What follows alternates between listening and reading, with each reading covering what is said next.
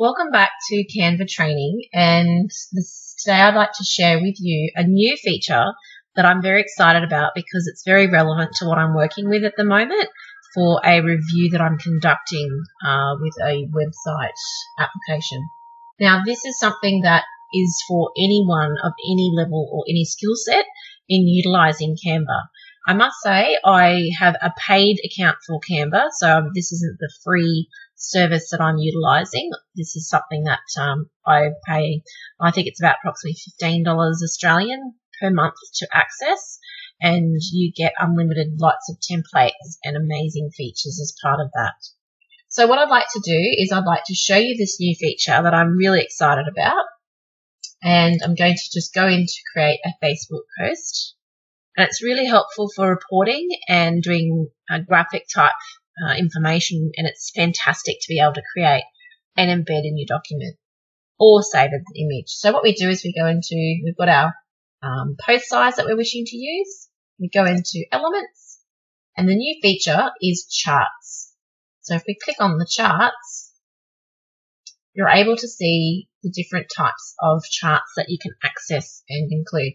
Now you'll notice that when I scroll down with the icons here which say free, these particular ones are non-editable as far as putting data in with that chart or with that particular set of graphic. However, when you have ones here with edit, it means that you have data that you can input, and we're going to do an example now. So say we'll do this particular pie chart.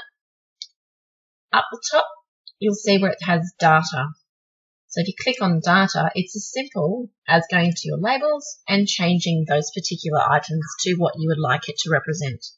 So we might type in, for example, if you're a business, looking at what sort of, if you're a retailer, shoes, and our volume is, 26, for example.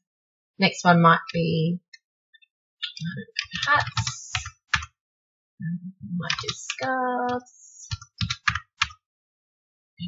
socks, jocks, and we can continue adding additional items should we choose.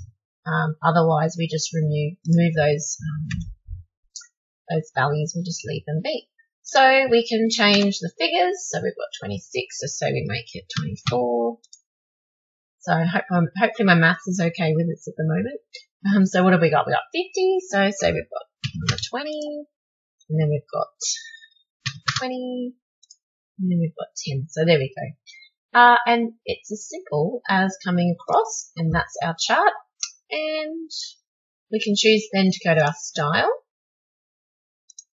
and we can pick particular colours to change as well. So they've got different particular palettes that you can use if you like one over another, and it gives you color codes to help you with that, so it saves you choosing. You could also do custom, so should you wish, you can add specific custom colors at the top. But I just thought this feature was really cool and love the simplicity of it. And we can just go up to the top and we can choose to download this item. If it's for website content, PNG file types are the best to use. Otherwise, we can do it for print or for a JPEG, and then we can simply hit download, and it will be saved to the file that you wish to save it under. And then you can use that and import that as a picture or an image into your Word document or your publisher page or your PowerPoint presentation, whichever particular platform you're looking at using.